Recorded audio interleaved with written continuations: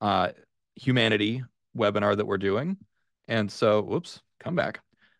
So yeah, thanks for joining. Now, the agenda is really short. I've got, 10 slides to share, and then we'll do a Q&A. And there is on the bottom tray, if you're on the desktop, there's a little button. It's a Q&A button beside chat and participants. So you can jump in there and ask questions, but you can also upvote questions. So we always have about 2 to 3 times more questions than I can get to in an hour. And so what I need you to do is make sure that you upvote the questions that you want answered, because then we'll get kind of the most birds with the fewest stones. Okay, so with all that being said, let's go ahead and jump on in. So I've mentioned in a couple videos, and a lot of you have pointed out in chat, the fourth turning. People have talked about it for a while on the comments, and then people have talked about it in Discord. And I finally started listening to this book, and I was skeptical at first. I was really resistant, but kind of a rule that I have is if you get recommended something 3 times, you should probably read it. 3 separate people, and it's been like a dozen.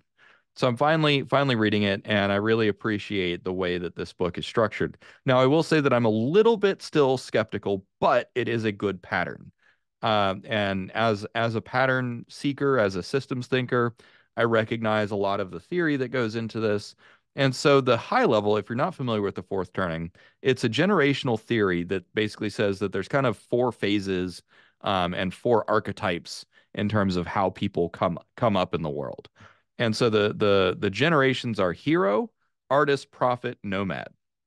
And so the hero generation, the last hero generation, was the greatest generation, or the GI generation. So this was the generation that fought and won in World War II, followed by the artists, which was the silent generation. So this was like the younger siblings of the people who grew up in kind of the shadow and the aftermath of World War II, followed by the boomers, who were, in the post-war boom. They were born at that time and came up during the civil rights movement and that sort of thing. And then finally, Gen X and millennials, came afterwards. So Gen X was kind of the last generation of that cycle, and now millennials are when the cycle is restarting. And so one way to think of it is that there's this kind of Newtonian equal and opposite reaction to your childhood. And in some cases, it's a matter of reacting to the excesses or the problems of your childhood. And so one of the ways to think about this is the greatest generation, the GI generation. They were all about structure and institution and conformity. So the reason that McDonald's is the same everywhere is because food chains were like, oh, well, we're general infantry, and so we want the same experience everywhere we go. And so that's like why food chains really took off in the 50s and 60s. And then, of course, the boomers that grew up under that, they've been rebelling against power structures and trying to deconstruct power structures ever since. And there's a lot of nuance. Obviously, can't unpack an entire book in one slide. But each of these 4 archetypes is associated with 4 phases. So there's the crisis phase, which was World War II, and right now. Then there's the high, which was like the 50s and the post-war boom. And the next one will be starting in the next 5 years or so. And then followed by an awakening. So that was the civil rights movement, the women's rights movement, the swinging 60s.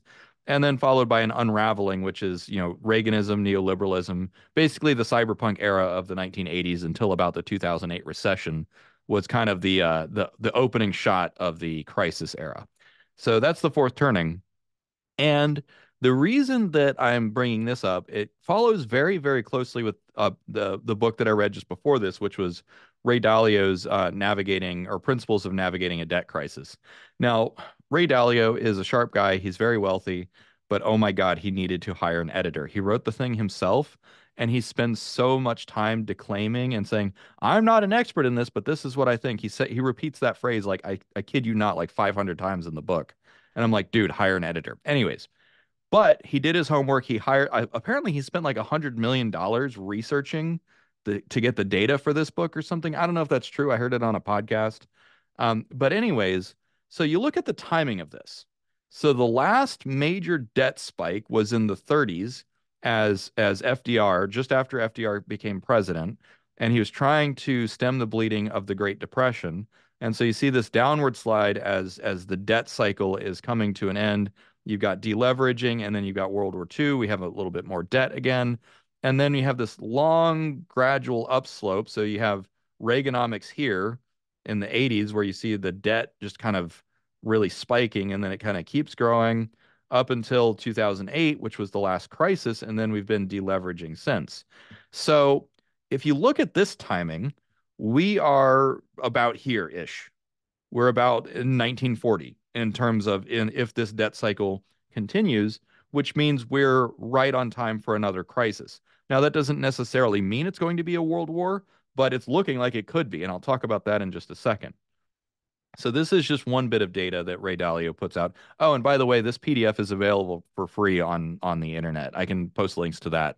Ray Dalio, like his entire mission is he wants to share all this information as far and wide as possible because he wants to stop this cycle or at least make it not as bad. So this is another way of looking at this debt cycle, and it's a little bit confusing, but it's about total debt as a percentage of GDP and debt servicing as a percentage of GDP. And so there's like, the yield curves and all those sorts of things, but he breaks it into these cycles. So you've got the bubble, you've got the top, then you've got a depression, and then the beautiful deleveraging, which I don't know why he calls it beautiful deleveraging in this. He didn't call it that in the book that I read. It's really kind of a painful deleveraging. And so the top, this is like when yuppie culture was at the peak in the 80s and 90s. And so then ever since the dot-com revolution and crash and the 2008 recession, that was about here. So we're just after that. And we're getting to a breaking point. And so this is why you constantly see the senators arguing over like raising the debt ceiling. And it's like, well, what are we going to do? Basically, they're playing a game of economic chicken. As best as I can tell, all the politicians know what's coming. They know that they're just kicking the can down the road. And eventually there's going to be something that just forces us to adopt an entirely new economic paradigm. And I think what they're hoping is that artificial intelligence and other technologies will help us just inflate out of that pattern. So I know this is all very technical, but it's just, pay attention to the graphs. And if you don't like, I barely get it, so I could be explaining it incorrectly. But so here's kind of the best way that I've found of looking at it. So if you overlay the fourth turning with Ray Dalio's debt cycle, you say, okay, crisis era.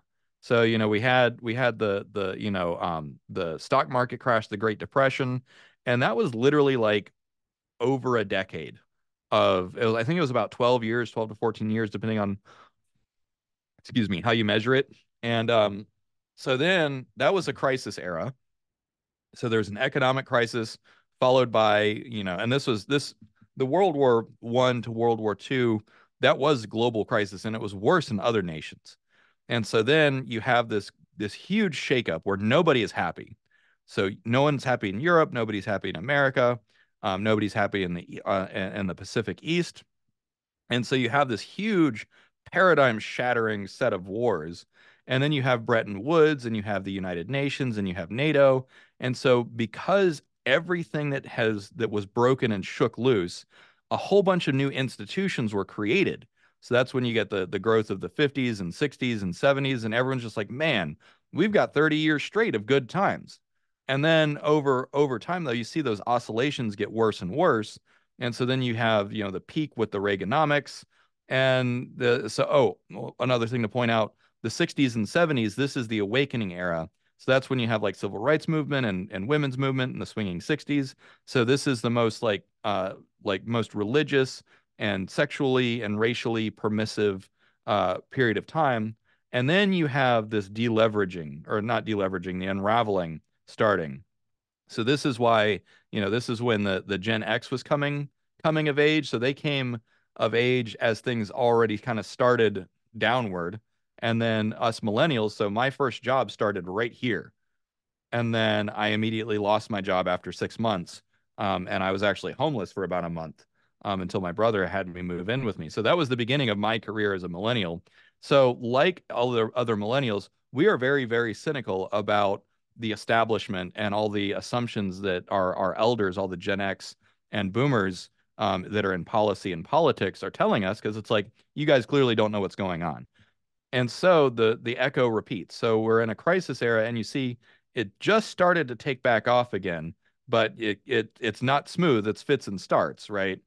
And so this is kind of like, all right, well, what happens next? What's coming? And I've got a slide about that.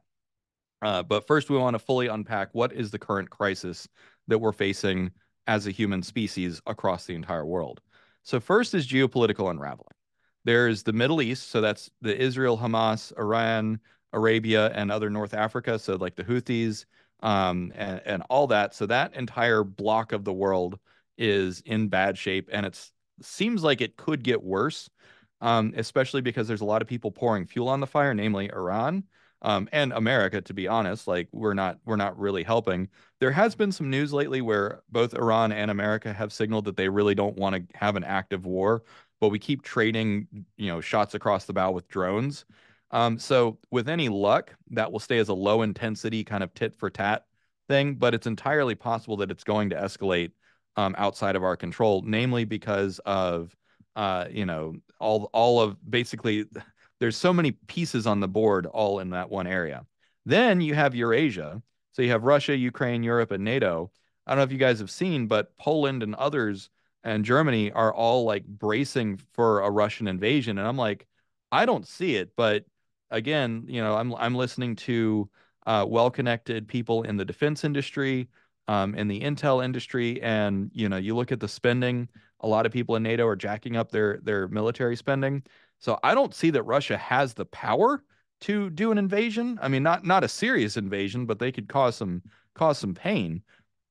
But this you see like all the people joining NATO, like Sweden joining NATO and those sorts of things. So you're really kind of rallying around and kind of bracing for whatever's coming.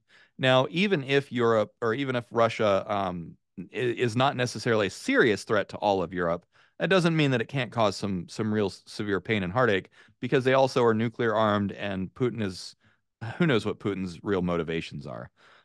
So that's that quarter of the world. But then you also have Asia Pacific, which is primarily the tension between America and China. But then you also throw in Japan, Australia, Korea, North Korea, and there's a lot of tension in that region as well. And now, of course, this looks very similar to World War I and World War II. You have basically the same axes. Now, what about the global South? South America and Africa, not really going to be major battlegrounds, I don't think. North Africa, possibly. Um, but again, it's these are the three main axes. And also you have to remember that most of the human population is in the northern hemisphere. Now, with that being said, I did see that Guyana is about to be invaded by what is it, Venezuela? I don't remember. But there is some tension happening in South America.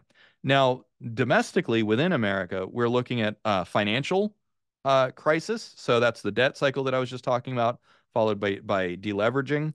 We're entering spiritual crises, so it's relatively bleak right now.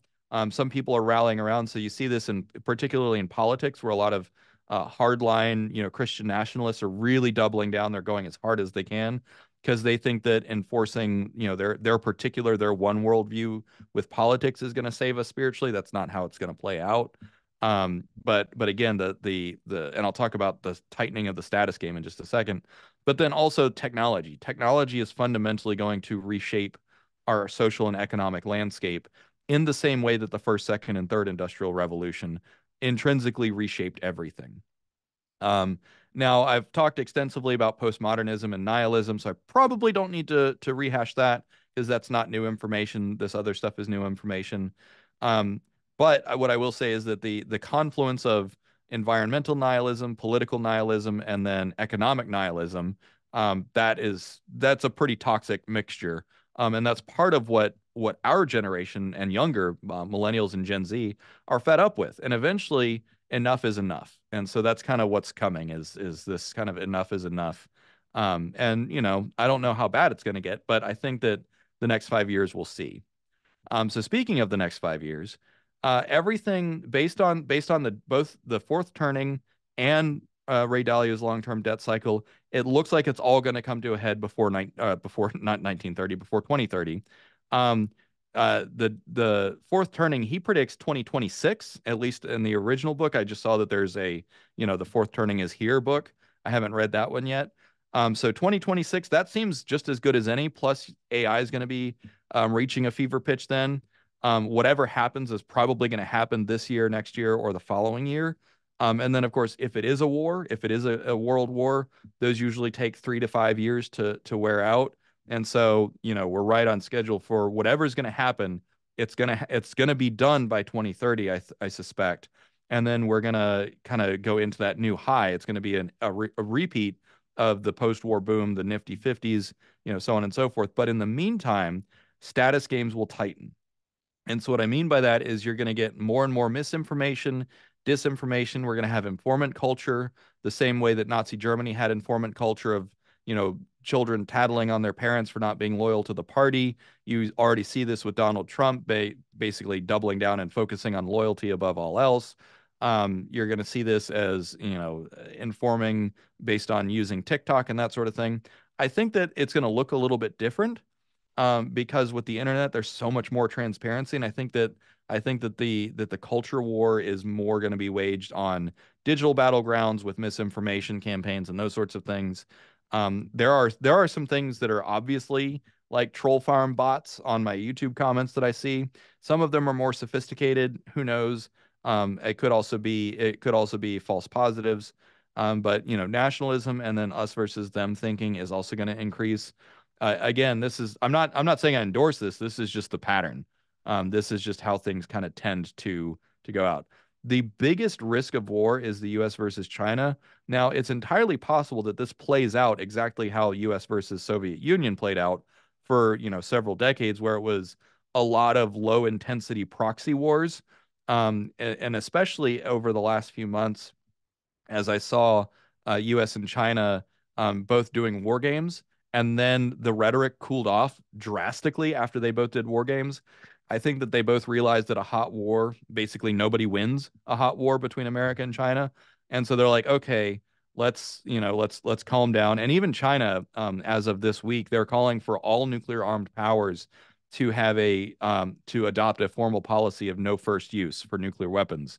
Now, I don't know if we can trust China to say that, but at least that's what they're saying. It would be nice if we could, but of course, America does not have a no first use policy. So, it would be hypocritical of us to, criticize them when they have a publicly and explicitly adopted a no first use policy and we haven't. I personally think that a no first use policy would be good, but there's something, what was it called? It's called strategic ambiguity. So the name of the game for America right now is strategic ambiguity, which is why we never fully commit to saying, we will defend Taiwan to the last man. We say we like Taiwan and let them try and figure it out. So that strategic ambiguity is actually the explicit policy of the State Department. Now, I do suspect that the major state powers are going to shy away from nuclear and biological warfare, particularly with the pandemic, which I'm pretty sure the evidence is there that it was a lab leak. I don't think it was a bioweapon lab leak. I think it was just a lab leak. But people realize that bioterrorism and biological warfare is completely indiscriminate and nobody wins. So I don't think any sane person would use that. Uh, so, and that's the kind of thing. If it does happen, like game's over. If nuclear war does happen, game's over. But I think what we're seeing on the battlefield in Ukraine is that drone and cyber warfare are probably going to be front and center for the next several decades, or at least the new paradigm. So, what comes next? If we survive this, if we get to 2030, what comes next? The two things is new paradigms and new institutions. And so if we look to history as a way of kind of predicting the future. Now again, the paradigms are different every time the cycle repeats, but we know we can kind of create classifications of, we know what's going to change, or at least we know which sectors are going to change. We don't necessarily know how they're going to change. So social paradigms are going to change. We're already seeing this with orientations toward gender, religion, tolerance, sexuality, that sort of stuff. Um, in the fourth turning, he says that I don't remember exactly, but like during some of those different cycles, you see tightening of gender gaps and then widening of gender gaps. You see tightening of racial relations and then broadening of racial relations. But you can expect some trends to change or reverse. And I think an example of what this actually looks and feels like is how the basically the entire left or liberal of America like went into a death spiral because of the Israel Gaza thing, where you have some liberals like just throwing in and saying Gaza is completely right, and because they're looking for like a victim victor mentality. They're looking for a bully, like an aggressor and a victim. And they're trying to think in very black and white terms. And that's just true of young people in general. Young people tend to think more in black and white terms. Um, and that's not to criticize. That's just okay. If someone looks like they're the victim, maybe the bully. And on paper, on numbers, like yeah, Israel is definitely the bully. Especially when you look at last I heard, it was like 27,000 civilians killed, mostly women and children. Like yeah, that doesn't look good. That's a bad look, as the kids say. We're going to see political changes as well, namely the end of gerontocracy is one of the things because just by dint of the fact that boomers are going to be aging out, they're going to be replaced by mostly millennials. And the reason is because Gen X is a much smaller generation, but also because they're coming from the nomad generation, they're kind of disinterested. They're kind of cynical and disinterested. And that's not to say that like if you're a member of Gen X, you don't care about politics. That's not really what I mean, but just numerically speaking, there are far more millennials and they're also because they have more decades of kind of being trapped, being stuck in a survival mode. They're kind of just like, like, whatever. It'll play out. I don't really care. It's not my thing. But us millennials and us younger people, we're fired up. Like we're angry and we want to make things change. And so that's kind of what I mean there. For spirituality, it's not yet clear how that's going to play out. We're definitely seeing more reconstructionism and revivalism. It'll be interesting to see how that plays out. There's already like robo-theocracy, kind of in the comments where people like want to worship Roko's basilisk and that sort of thing. I don't know if that's going to happen. Economic paradigms, those are all going to be shattered, and I've talked about that quite extensively, so I don't need to rehash that. But I think you guys get the point. Yeah, so that is that. That's the presentation. Let me go ahead and stop sharing, and we'll move over to Q&A. So also, there's only a few questions in the Q&A, so make sure everyone is using the Q&A button to launch their questions and also upvote the questions that they want to get answered. Let me also check the comments to see what people are talking about. Yeah. All right. Philippines, Taiwan, Venezuela. Let's see. But interestingly, Chinese are the largest wave of Southern. Yeah. All right. Cool. Let me check on the Q&A. All right. So Daryl's question was the first one, and it has one upvote. Let's see. I'm not familiar with the University of Maryland. So I can't really say anything specific. But Daryl, did you have a specific question here? Let me invite you up to speak. Daryl. All right, Daryl, what's your question? Hey Dave, I just wanted to ask about, with the UMD project, how much of an impact will it impact about what you're talking about with humanity and stuff? Yeah, I'm not familiar with the project, so can you give me a little bit of background? It's a huge project working on industry and how to regulate AI in regards to what Biden is proposing in his AI policies. Mm, So it's pretty much a global effort from a project management perspective with the U.S. So it's a U.S. effort right now. gotcha. Yeah, so I'm not familiar with the details, but what I can say is that many universities around the world, as well as policy people inside governments, are also working on some of these frameworks. Do you know any of the kind of principles or tenets that they're proposing? More towards leaning towards using Microsoft products with a security feature, since the U.S. government heavily uses Microsoft with specific projects, Mm, and mainly ethics as far as what they want to pretty much cover with how ethics needs to be incorporated in most businesses or in all businesses um, right. in the world. Yeah. Okay. So those kinds of policies are operating within the container of established frameworks. And so what I mean by that is the way that it's described in, for instance, in the fourth turning, is that you have people that are not ready to yet embrace fundamentally new approaches and paradigms.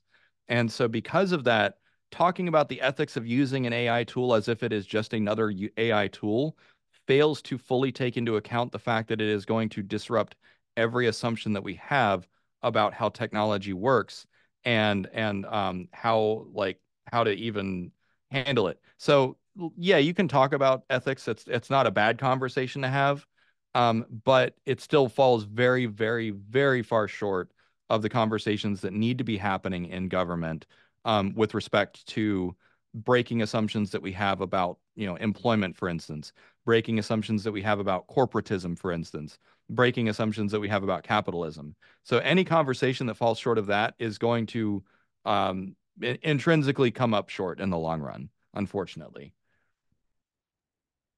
You are absolutely 100% correct. Because even talking about ethics in AI for project management, it's kind of taboo at this point, especially with how AI is rapidly growing. Yep. It's really interesting. Yep. Yeah, no, and here's the thing is reality will assert itself eventually because, you know, the understanding the status quo and, the establishment always wins and that is the safest assumption because for most of history and actually both Ray Dalio and the authors of The Fourth Turning talk about this and when they talk about like the assumptions because most people only see one major paradigm shift in their entire life and then they kind of assume that the world will always be like that forever and ever afterwards. Also, Jonathan, I see that you raised your hand, but you got to add in a question under the QA tab, and you can also advocate if you want to get your question upvoted. But yeah, I didn't want you to just sit there with your hand raised. Yeah, and so it's not really anyone's fault because it's like, you only live through one World War II in your lifetime. Now, granted, some people saw both World War One and World War II. But then it's been 80 years since the end of World War II. Nobody really alive today has seen the whole thing, the whole picture, the whole cycle and only the oldest people have seen the cycle. But the oldest people that are in office are Joe Biden and Donald Trump and Nancy Pelosi and those sorts of people, and they're a little bit out of touch, like all of them. I'm not really a fan of any of them. Uh, but again, they also have decades and decades of kind of this status quo that they're familiar with. So, good question, Daryl. All right, let's see who's next. Whoops. There we go. All right, let's see who's next. Do a refresh. All right, Will, I see you got some upvotes. And Eric, I see that you raised your hand. Make sure you use the QA tab. Oh, I see you have a question asked. But you'll need to get some upvotes if you want to talk with people in the chat. All right. Let's see who's next. Will is next. All right. Will, come on up. What you got? Hey, how you doing? Good. How you been? Good. I Excellent. was, what are some potential spiritual ramifications, both beneficial and detrimental, that you envision in the realm of radical life extension? Ooh, that's a good one. Yeah, so I haven't asked this question publicly yet, and it's partly because usually I come up with a better question, or I haven't fully formed this question yet. But some people, and it's a pretty common refrain, which is that death is what gives life meaning, and I don't really believe in that. That just sounds like pure cope to me. It's like death is a fact of life, yes, but I don't know that death is what confers meaning to life. The fact that there is a definite bookend to life. But with that in mind, if you no longer have the expectation that you'll die one day, except by accident, like everyone on a long enough timeline, everyone will die, right? Even if you become functionally immortal, the universe will probably end at some point. And so even if you live, 11 quintillion Google years or whatever, it's going to be finite. But chances are, statistically speaking, like you're going to get caught in a supernova before that happens. Excuse me. Still a little congested from that sinus infection I had. Um, so what happens in the short term is, and I actually talked about this on a few podcasts last year, is when you have radical life extension, for the first few decades, nobody's really going to notice. And the reason nobody's really going to notice is because our time horizon, basically like our ability to think about our future and our fate, only extends about a year or two into the future. Beyond that, it's like, hey, I know that I'm not in any mortal peril right now, so I'm probably going to be fine. Most people don't really live that far in the future. And even people with stuff like health anxiety, like Brian Johnson, that millionaire who spends like, $2 million a year, he's reacting to another kind of anxiety, another kind of, it's more of a body, it's an embodied kind of anxiety. He's not actually worried about dying next year. What he's responding to is a very immediate form of anxiety, which is like, what's wrong with my body? What's going on right now? Um, but in the long term, once, you know, grandchildren grow up and, grandma and grandpa and mom and dad all look the same age and I look at the same age, that's when we're really going to see some social and spiritual changes. And it's really going to start dawning on people, oh, yeah, like this is something new. And like one of the comments that came up was like, if people are living, if we hit indefinite lifespan, is it going to be like people that are 120 years old dating someone who's 40 years old, and you can't tell the difference in anyways because they're all functionally 25. That's going to be something that happens, and I do suspect on a social level there will still be differences because like the amount of life experience that you have at 125 still very different than how much you have at 45 years old. But with those longer lifespans, one of the worst things that I'm afraid of is one, accumulation of power. Because the longer you live, the more connections you have, the more wealth you have, the more power you can consolidate. That's more of a social thing. But on a spiritual or philosophical level, is like, do people stagnate? Do they calcify? And what I mean by calcify is like, do you get just kind of stuck in your ways, and then you live for, decades and decades or centuries and centuries with the same beliefs? Um, and that could be bad. That could be destructive to society. In terms of like, does that mean more people will be Christian or less people will be Christian?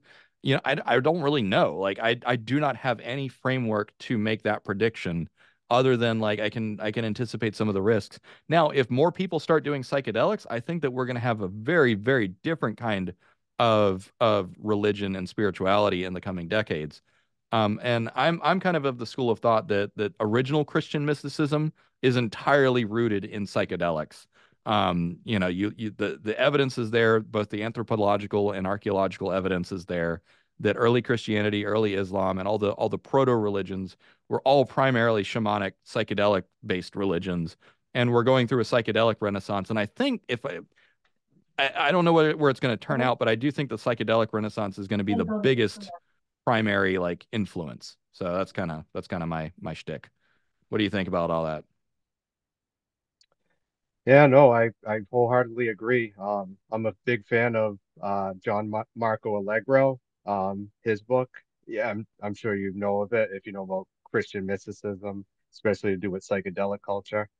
I haven't. I don't recognize the name, but what was the name of his book? I probably know what you're referring to by a different name. Let me hold on. I have it. Um, let me look real quick. If you don't have it, yeah, you can just drop the name Okay, in yeah, chat I later. don't. Yeah. Yeah, John Michael. Like, I'll drop it in the chat. Yeah. But Cool. yeah, it had to do with psilocybin mushrooms and around the Jesus story, basically around that. Yep. And I Yeah. think it had to do with I believe it had to do with the Dead Sea Scrolls as well Yeah. as And the and Gnostic Gospels. I think it probably goes back even older than that. If you look at the like the Eleusinian mysteries, I mean it goes back to the golden age of Athens, if not older. That there's a lot of influences even before, Jesus of Nazareth and stuff. And Old Testament, like original Judaic mysticism that goes back 5,000 to 6,000 years. Like that, there's I think they were out in the desert tripping balls. I think there's a lot of evidence for that, intentionally or otherwise. So, The yep, good stuff. burning bush was an acacia tree. Yeah. Yeah. Yeah, where DMT is derived from, right? Yeah, that sounds about right. I don't know the specifics off the top of my head, but yeah. Okay. Yeah, I believe it is. Thank you. All right. Yeah, thank you. Great question. All right, let's see who's next. Hit refresh. All right, Matt Nelson, you got a question. Let me bring you on up. Matt. All right, Matt, what's your question? Hey, thanks. Can you hear me okay? Yep, loud and clear. All right. So this was just a response to when you were talking about the book and you were talking about all the research that went into it, all the data. that the author sort of put together and laid out. Hmm. It is pretty clear to see these patterns. But I guess what I was thinking though is that I have a hard time relying on the past data to like divine where the patterns are leading, just given the state of AI right now and the Right. fact, it's going to disrupt everything, like we said. And it's like so many different changes at once it just seems like so unpredictable, that I feel like none of these past indicators, even though they're well researched, seem that relevant. You know what I mean? Oh yeah. No, so that's where I was, and I don't disagree because, when we talk about breaking paradigms and coming up with fundamentally new, modes of reality, yes, it's entirely possible that every past assumption is going to be wrong. Particularly, when we look at, can machine replace human labor? Eminently, it seems possible. Okay, well, humans have been responsible for most labor for most of existence, so we don't have a model for that. So you're absolutely right. Um, Now, at the same time, in these books, they talk about how people in the past have also assumed that something is going to change forever, or that we're at the end times, and that yes, there is chaos, and that your way of life is fundamentally dying out. That goes back to that Vesperance term, that, nostalgia for right now, where we recognize that we're the last of an era, right? That like that everything is going to change. And so change, I think, is probably the only thing that we can all agree on. But and by virtue of that change, then everything that we know today and are familiar with today is dying out. It's kind of like, the person you are today is not the person you are tomorrow. But yeah, you're right. Like, there's only so much that we can divine from these patterns. I did find it very helpful to understand that, like, okay, technology is the only thing that's really kind of fundamentally changing. Human biology and human evolution, that's relatively fixed, particularly in this time scale. And so that's when I read Ray Dalio's thing and said, okay, these are aggregate behaviors based on economics, and then I read The Fourth Turning, which is an intergenerational pattern. I said, okay, we can probably rely on the human factor because, humans are flawed and messy, but we're also predictable. So the wild card here is the technology, though. Does that make sense? Yeah, it does. It also made me think about how you were talking about the stagnation problem with longevity. Mm, Uh, it feels like it's kind of on us, like as a society, to make stagnation into a like a social faux pas, basically, right? Like whether it's yeah. legal or not, it should be socially illegal, just like, drinking and driving, that sort of thing, right? Because everybody who embraces stagnation and says, well, I just am who I am, I'm not going to change, I'm done, progressing, right? I'm old now. Like that is toxic to everybody, right? It's in everybody's Right. best interest to sort of socially pressure that person away from that ideology. I agree somewhat, but so there's one major silver lining with people living longer, and that is having a longer cultural memory. And so in some respects, like, let's say so here's kind of the thought experiment that I did, which is, all right, so let's assume that the fourth turning is correct and that there's four primary intergenerational archetypes. There's probably more. I mean, he unpacks that there's other models, some that say that there's, three or five or eight or whatever. But the idea is that there's a finite number of like intergenerational archetypes. Now, instead of them aging out, uh, imagine that they all stay. And so imagine that we have the heroes, the prophets, the artists, and the nomads all living side by side.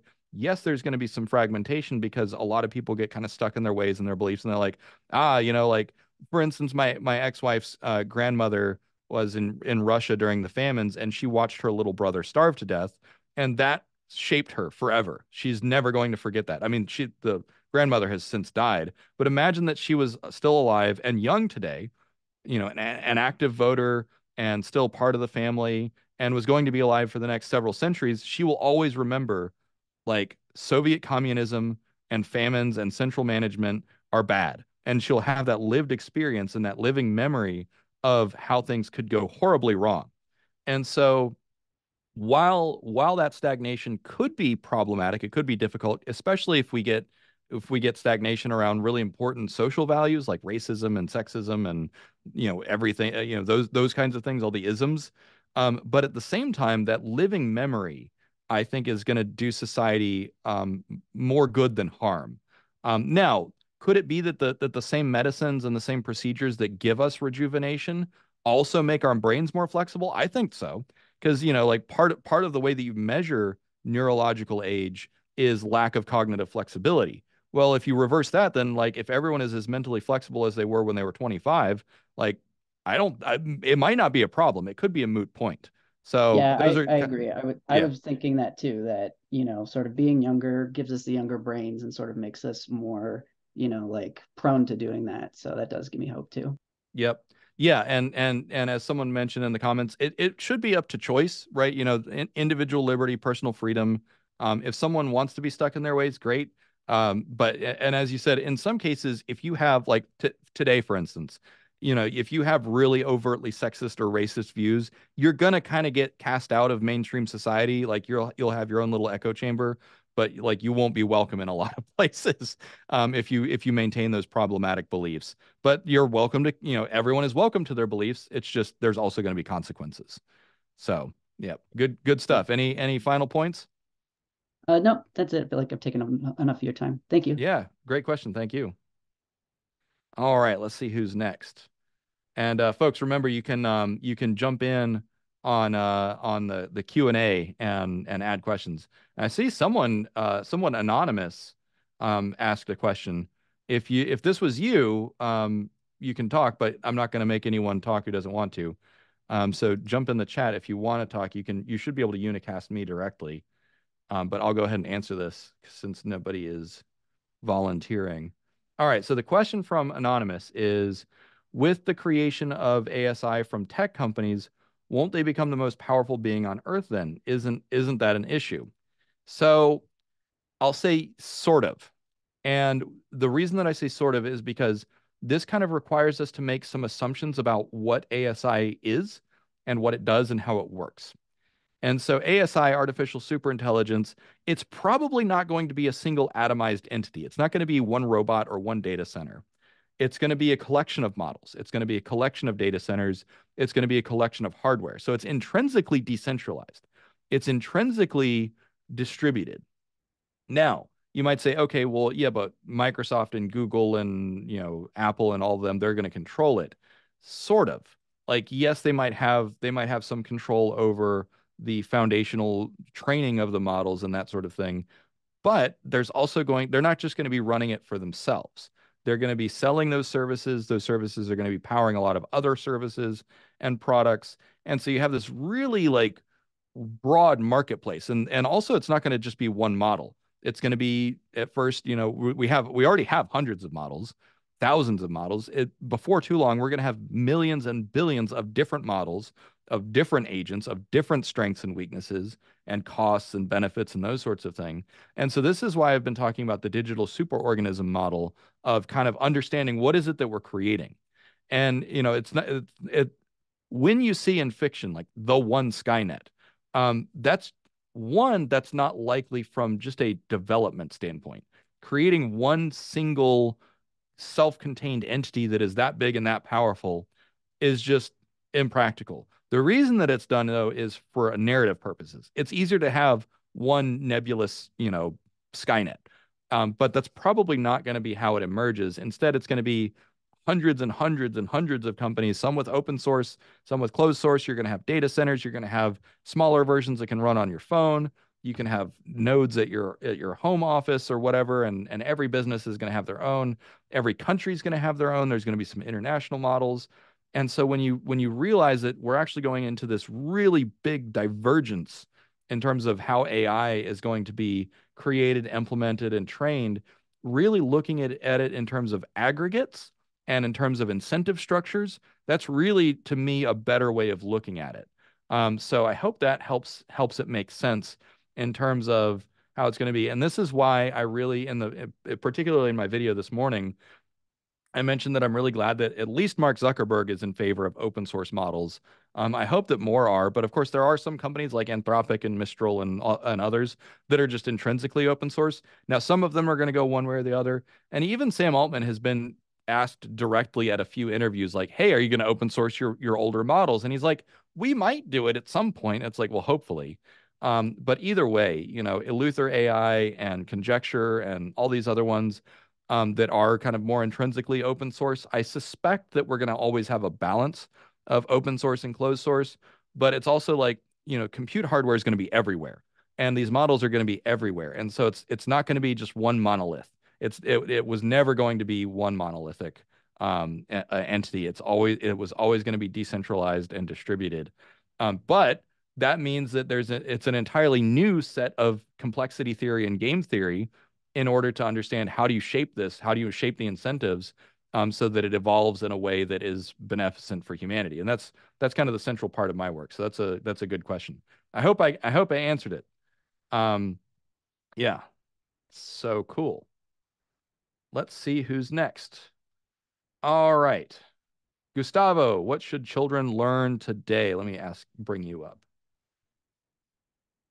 Oh, oh, he might have left. I don't see someone with the same name who's still in. Whoops, come back. QA.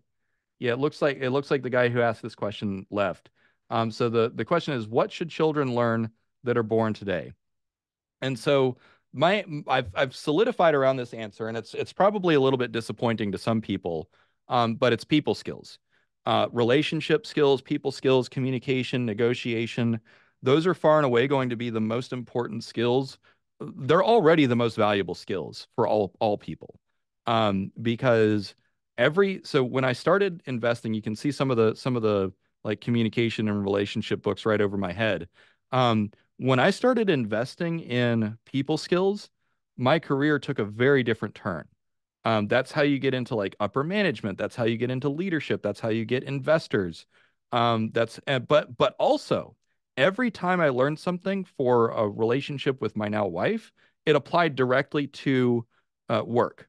And so then it's like, okay, well, if you imagine we're heading towards a post-labor future or a meaning economy or a status economy, how do you generate meaning? And so my model for the meaning economy is REM, relationships, experiences, and mission. And so relationships far and away give you the most amount of meaning in your life. And this is true for all people across all time, all humanity.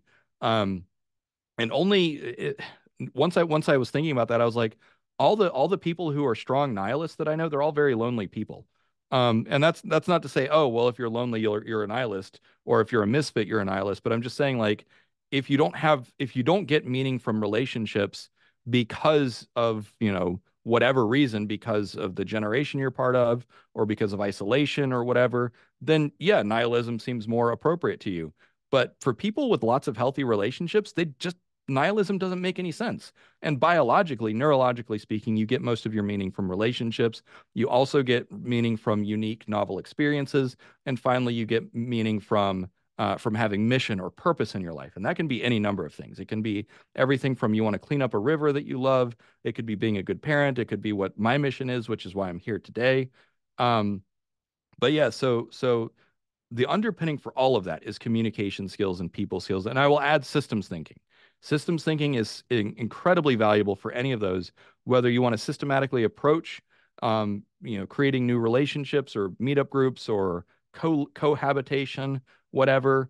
If you want to, pursue any mission, systems thinking is good for any kind of big mission. The bigger the mission, the more systems thinking you need, and that sort of thing. So, good question. I hope that whoever asked that, I hope either you're on here or you get to hear it on the recording. Whew, got to catch my breath. All right. Anonymous asks again. This was upvoted. With impending economic shifts on the horizon, what pivotal changes and niches in AI should we watch, and what strategies can startups employ to thrive? So I don't know if I have quite enough context for this. I'm gonna have to make some assumptions as to what you meant. But let's see. Let me unpack this. So economic shifts on the horizon. Yes, I agree with that. pivotal changes and niches in AI should we watch? So the first thing is going to be the impact of robotics. So agents are on the rise right now. We can kind of anticipate what agents are going to do. The rule of thumb is if you can do it on a computer, an agent's going to be able to do it. In many cases, the agents are already good at doing a lot of things that you can do on a computer. Robots is kind of the big wild card because some people are predicting like, oh, well, there's going to be limitations of the hardware, or a robot that is as dexterous as a human is just going to be too expensive, or maybe the fine motor dexterity means that robots are never going to be able to do electrician's work or plumber's work or that sort of thing. I don't know that I believe that. Because when you consider that the most precise machining that is done is already done by robots, so machines can do super hyper precise machining and super hyper precise tasks. Then you just attach that to a humanoid robotic chassis. I don't see what the problem is. Um, so that's that. And then if you're a startup, the startups that I see that are doing the best, it's the combination of AI expertise and subject matter expertise. And so what I mean by that is an example is one of the best examples is case law. So case law or case text is the name of the startup. And so that was a bunch of lawyers who understood what goes into researching case law, and then they just pointed all the RAG and large language models at it. And now my lawyer friends that use that, it's like, oh, well, we don't need to hire paralegals. We just use this service for $20 a month, or however. It's probably more than that because it's for law. But when you combine that deep subject matter expertise with AI expertise, those are the startups that are doing best right now. Now, again, if you don't have the right business model or the right niche, then like you could get nuked from orbit, just like we've seen with a lot of the creative ones. That it's just like, oh, hey, like, Chat GPT, the new version completely killed everything that you were working on.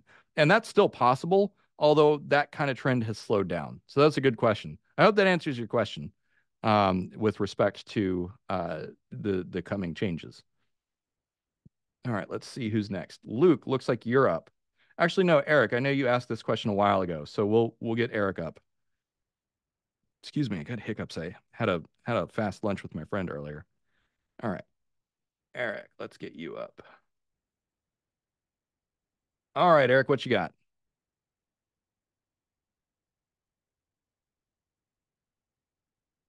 You're muted. There you go. Still can't hear you. You might have a hardware level mute on your microphone. Did we skip Matt? All right, Eric, we'll bring you back up. Take some time to figure out your microphone. Okay, let's see who's next. George, Matt was up a little while ago. All right, who's next? We got Luke. We'll get Luke up. Oh, you're fine, George. You can catch it in the recording if you missed it. All right, Luke, what's your question? Hey Dave, I'm just wondering. I mean, I know this. Obviously, there's so many variables on how this could, turn out. But like, say there was a war in the future. I mean, the first thing I'm thinking is like, especially with AI and robotics and stuff. I'm assuming that countries are going to be less likely to actually put humans on the ground. I mean, even nowadays, I mean, I'm sure I don't know the statistics, but I'm sure it's pretty slim. But, I'm wondering, like, what do you think that would look like? Do you think it would be, like, say, US and China? Like, what do you think the likelihood would be that it would actually be direct fighting between US and China, or more of like multiple smaller proxy wars? Yeah, so proxy wars are kind of the thing that you see. And so with US and China, well, I think the flashpoint is going to be the South China Sea, because it's like, there's Vietnam and the Philippines and Japan kind of all like vying for control over that. And there are geological reasons, like geography is destiny with respect to geopolitics and war. And China is hemmed in by the first and second island chains, as well as by India and as well as by Siberia. Now, if Russia collapses, then I wouldn't be surprised if China just annexes most of that side of Russia, honestly. And it would make sense for them to do that if they could do it without triggering a major war. But Russia can't defend its borders, and that's a lot of land that would help China get access to more natural resources and more deep water ports in the long run. Now, that is like it's not a guarantee that Russia is going to disintegrate further. There's a lot of people predicting it. There's a lot of people saying that's nonsense. It could go either way, I think is kind of the takeaway. Whenever there's that much disagreement, it means that there's no certainty. Likewise, even if that did happen, it's anyone's guess as to whether or not China would take advantage of that. Now, in the medium term, you have China with the Belt and Road Initiative, which is trying to get more geopolitical power across the Middle East and Africa, and also South America. That's not part of the Belt and Road Initiative, but China is doing their debt trap diplomacy in South America as well. And when you look at the pattern, the reason that China is going for all those places is because they're more vulnerable, because there's less economic power to be had there. And so then the way that I've come to understand it is China's feeling around. They're hemmed in on a lot of sides. And so they're making alliances with countries that are not economic powerhouses and never, well, I'm not going to say never will be, but won't be in the foreseeable future. And then they're taking these physical approaches like the Belt and Road Initiative because they can't project enough power to control the South China Sea totally or, get past Japan and that sort of thing. And so it's like, if you think of it as like kind of an amoeba sending out feelers in every direction, they're just sending out feelers in every direction and grabbing whatever power they can. And so I suspect that we're going to see very, very similar kind of proxy wars to the same that we saw, like, the first Vietnam War, the same in Afghanistan repeatedly, that sort of thing. And in fact, I was just rewatching Ghost in the Shell with my wife, and they said that, there was the second Vietnam War and World War IV. And so the Japanese have been predicting this for a long time. I'm not saying that like Vietnam is going to be. I'm not saying that like, oh, the World War IV is going to take place in Vietnam. I'm just pointing out that that kind of proxy war, because the first Vietnam War was a proxy war, by the way. Um, that kind of thing is probably going to be the kind of the de facto, the status quo for the foreseeable future. Now, in terms of how that battle looks, in terms of how it's fought. Like we're already seeing that Ukraine is having great success using drones against even fleets. Like the Russia's Black Sea Fleet is basically decimated by drone boats. And then Russia's tank battalions are invalidated by drones. And the range of drones is also going up crazy high, like hundreds of miles. So small, fast, discreet, quiet. That's the name of the game. Now, is that really going to change the broader geopolitical like, no, power remains relatively static. And what I mean by that is kind of what I said, which is geography is destiny.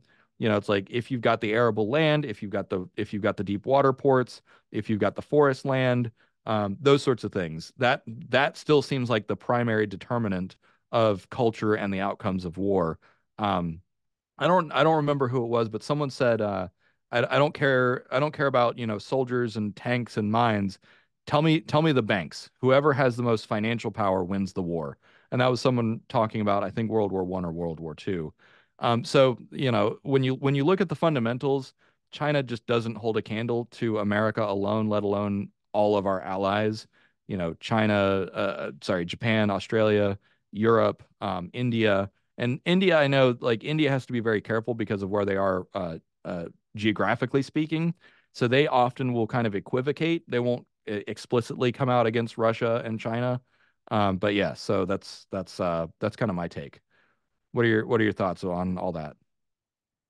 Yeah, no, it makes total sense. I mean, the one thing I'm thinking now when you were talking about, drones, I'm wondering on the good side of things, I wonder if the advancements in technology would actually make, well, I know cleaner is not the right word, but like eliminate some like civilian deaths. Like I wonder, like as the military technology gets more advanced, maybe we're more likely to see like specific smaller military installations taken out instead of like, oh, just wipe out this whole entire area. Yeah. So, well, there's a few things with respect to population. All nations are falling way short of their recruiting quotas because young people today are either too out of shape, addicted to drugs, or too anxious and depressed. And so the number of people that are physically and mentally fit for service is dwindling drastically. And this is not just America or China. This is everywhere. And so they're looking at shoring up that deficit with automation, with robotics, with drones, and it's by virtue of the fact that they have to. And eventually, because of that demographic decline, we're gonna see the same thing in industry. As some people in the comments today pointed out, there's already talent gaps all over the world, all over the industry, which is making it harder for a lot of companies to hire. And then you say, okay, well, the demographic dividend is ending for places like China. It's actively ending right now. It already ended a while ago for Japan and Italy and that sort of thing. Um, and so it's like, oh, hey, your economy collapses if you don't have enough young people. And so there's two ways out of that. One is AI, automation, and robotics, and two, longevity. And we need both of those. Now, if suddenly you give someone a magic pill and it's like, oh, hey, you're going to be 25 for the rest of your life, they're less likely to want to go start shooting at someone. They're like, why don't we figure out how to get along instead? So yeah, good point all around. Thanks, Dave. All right, good questions. All right, let's see. Eric, let's see if you got your microphone sorted out. Give me just a second. All right. All right, Eric, come on up. Am I loud and clear? There we go. Gotcha. Awesome. All right. Hi, Dave. So I've been wanting to bring this up here. I want to talk about specifically brain augmentation, like people's interest in brain augmentation, people wanting to live in VR, virtual reality, and gene editing. And I can't help but feel like this is all uh, kind of so sorry, I was getting distracted. No worries. I can't help but feel like these are all advocating for new, vastly different perceptions in reality, and I feel like this will in the future will ensue like very radically different perceptions and advocating for different. Sorry. No worries. What you got? Sorry, kind of stage fright. Oh, yeah. Well, okay. So let me see if I understand. So your question is about kind of the long-term impacts of things like, full dive VR and genetic manipulation and kind of like what does it mean to be human? Is that kind of what you're getting at? Yes, but basically, I want the question I wanted to ask is, how do you see like harmony coming with between all Hmm. these different walks of life in the long term? One of the simplest things, and we already know this, is tolerance. Is we're in a paradigm right now where people want to control each other. And we see this in America, both on the right and the left, where the left wants to police speech and ban certain ideas and censor certain things, and the right wants to ban and censor uh, entirely different things for different reasons, but it's the same behavior. And so, some of the religious right are saying like, oh, we want to make homosexuality go away. We want to make casual sex go away. They want to enforce their generally, Christian worldview on everyone else. And then likewise, the far left wants to kind of inflict the same thing, police other people's speech, and that sort of stuff. And we already know the principle, which is just tolerance, which is just live and let live. And by holding some of those ideals as higher principles is individual liberty, equality before the law, and the rest of it you just let it sort itself out. You let people be how they are. And one thing that I think might happen is what I hope happens is as we get towards more post-labor economics, obviously some people will always spend time on the internet, but I'm just thinking like, man, if all of my friends were and if we were all retired, I would spend very, very little time on the internet. Like I I would watch agree. the occasional YouTube video. I would play some games with my friends, but mostly I would be like, hanging out with my niece. I'd be hanging out with my wife. I'd be traveling. and I'd be more anchored in real life. And I think that that's going to be a big thing is people are going to realize the world is big and complicated. And especially as we have AI agents that can interact with the internet on our behalf, we'll just like, you know what, just tell me what's relevant. Just tell me what I care about and to hell with the rest. Now, obviously, some people will not make that choice, but some people will. And I think that if we valorize, if we say, you know what, tolerance, equality before the law, live and let live, if we just say those are the chief principles and we trust that everything else is going to work out, I think that people will realize the stakes are not as high as they need to be and to stop making things worse. Good question. Yeah, no, I agree. I think, and like you said, as like communication becomes more relevant and becomes key to, humans' existence, yeah, I feel like, and so a lot of people I've noticed, are already on that boat. Yep. So Yeah, I think, no. Yeah, it's communication, people skills, systems thinking, and then I guess maybe civics and principles and ethics or whatever. Yeah, good question. Thanks, man. thank you. All right. Let's get back over to the Q&A, see who's up. All right, so whoever this anonymous person is that's asking questions, you're getting all the upvotes, so you're asking good questions. All right, so Anonymous asks, what actions should individuals take now to maximize personal benefits from AI and ascend socially, thereby tapping into the new generational wealth created by AI advancements? So I will differentiate. So my immediate off the cuff thing is there's a difference between generational wealth and social ascent. And so what I'm doing, being here and with everyone and on YouTube, that is part of the social ascent. And so that is playing a new status game. Now, in terms of wealth, I am not like I am behind in terms of where I should be in terms of wealth. I'm doing better than many people, but I'm certainly not in like a top bracket. And if you want to maximize and capture wealth, like I do have friends that are my age that have like, one of my friends has a beach house and owns like at least two or three businesses, and I'm just like, damn girl, what are you doing? Um, so if you want to maximize wealth, you need to get in on the bandwagon of fourth industrial revolution technologies. Now, my wealth is in my public reputation. So that's what I'm going to parlay with, like my books and my YouTube channel and everything else. Um, excuse, need some water. Give me just a second. So there are two different things. And so this is where I've talked about the meaning economy is part of what's changing, as well as the status economy. And so those are two kind of ways of looking at it.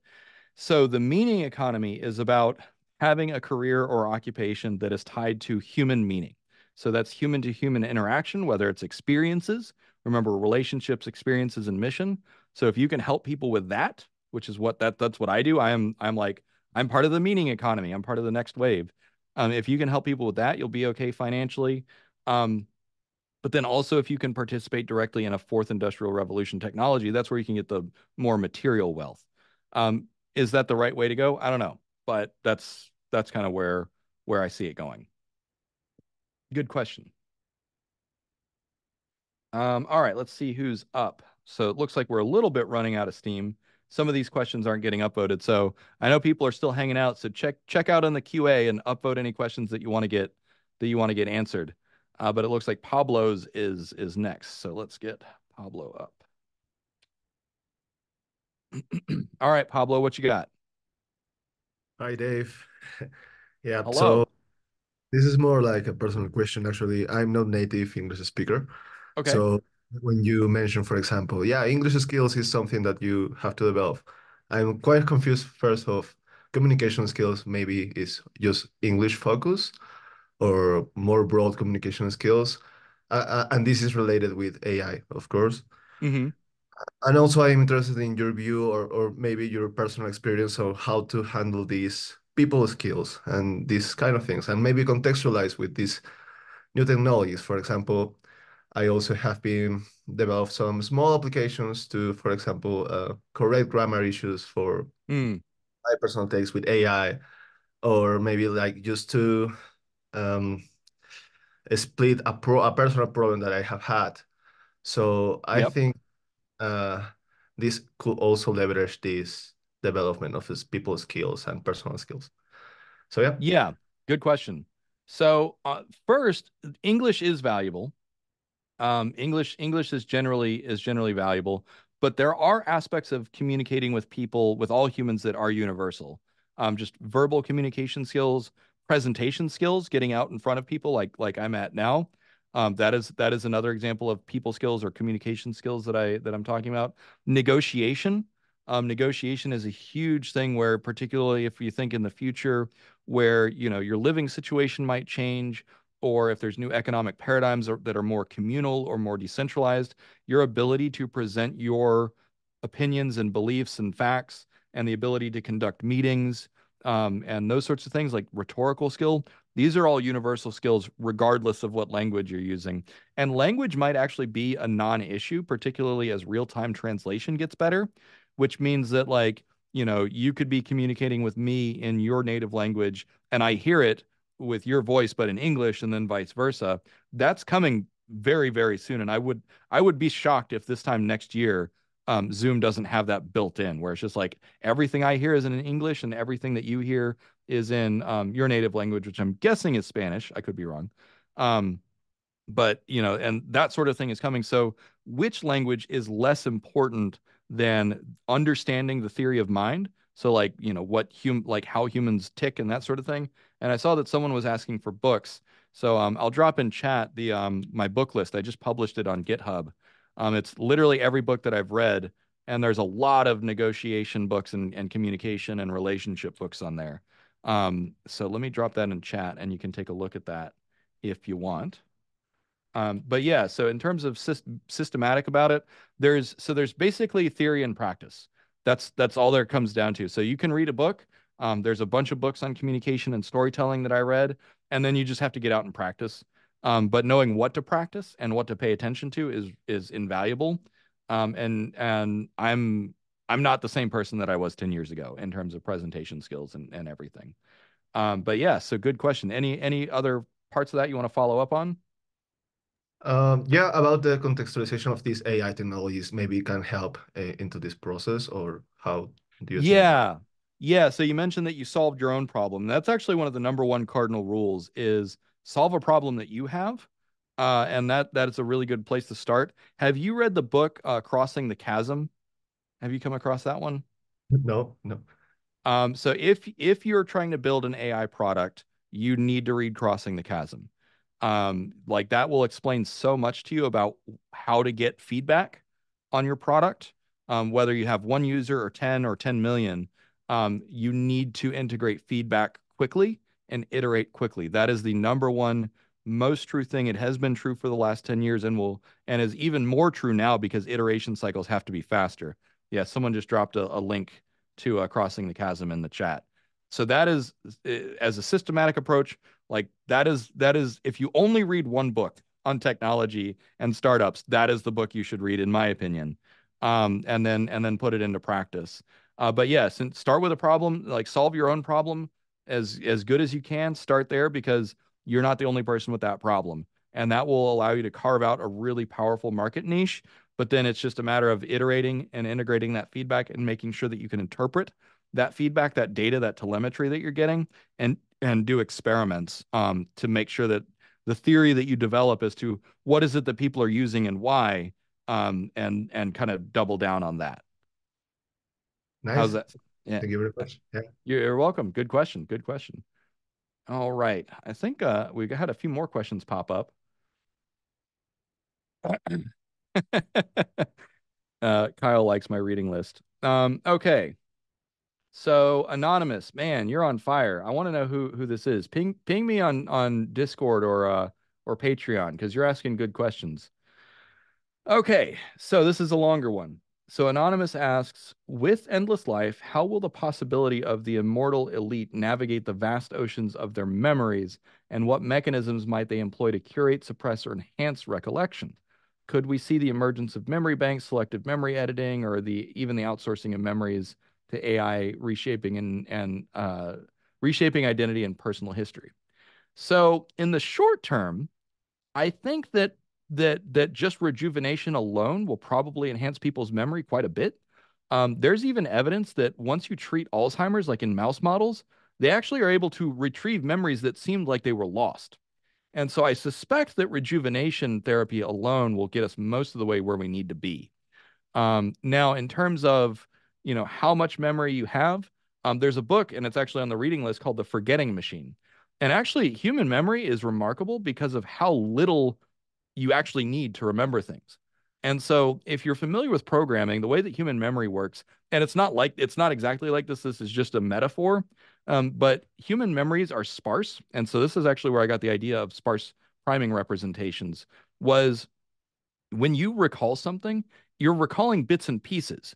And so rather than remembering each scene in your life as one thing, you say, okay, this person, so it's like, here's my wife, and you have she's one archetype in your brain, one eidetic image is what some people call it. And so there's one representation of this person, and every memory you have of that person just references that one image. And so human memory is actually incredibly efficient. And so some people think that there's actually no limit to human memory, except for, old age and your brain starts to decay. Now, in terms of offloading, notebooks. Humans have been offloading memory for centuries. I mean, AI might be able to help. If you have an AI agent on your phone that listens to everything that you do. Um, but yeah, there's not really, like, from a technological standpoint, like, okay, one tool or another. They're pretty much interchangeable at this point. Um, let's see if there's any other thing. Let's see. Memory banks. So yeah, like a journal is a memory bank. Selective memory editing. I don't think that's going to be necessary. I think probably what will happen, and I saw this, it might have been in a Love, Death, and Robots episode. But basically, like, some people live so long that you kind of forget your original who you were. But like that's not really going to happen for probably centuries until like you've been so far divorced from your childhood that those memories are no longer relevant. And so then like your personal narrative of who you are is going to be like a rolling window of the last like 200 years or so. Um, I don't know if that's possible. Again, just rejuvenation therapy alone might make that not happen. But then also over the next 200 years, the amount of potential cognitive improvement through genetic manipulation, like, your brain might be millions and millions of times more efficient than it is today or something. I don't know. So interesting question, though. All right, I think I'll answer one more. It's only got 2 upvotes, but there's still plenty of people hanging in, so I will answer this one. So another one from Anonymous. Let's see. Do you think that there will be any geographic area that will act as a neutral zone or mediating body in the coming conflict? I mean, nations, not an institution. Yeah, so I mean, the global south is probably going to be mostly untouched with the exception of, like, some of Southeast Asia and India. I think India might be a conflict zone. But most of South America, Australia, most of Africa, except for local civil wars and those regional conflicts, most areas are probably going to be largely untouched by this coming conflict in the next 5 years, if I had to guess. Obviously, like, I can't tell the future. But when you look at historically patterned, like, calling World War I and World War II world wars was a little bit ambitious. Yes, it was in every hemisphere, but I mean, there were so many places that the war just did not come to. Now, if I had to say, like, if you're in Europe, like, Sweden looks pretty safe. Sweden is wedged between Norway and Finland, and geography is on Sweden's side.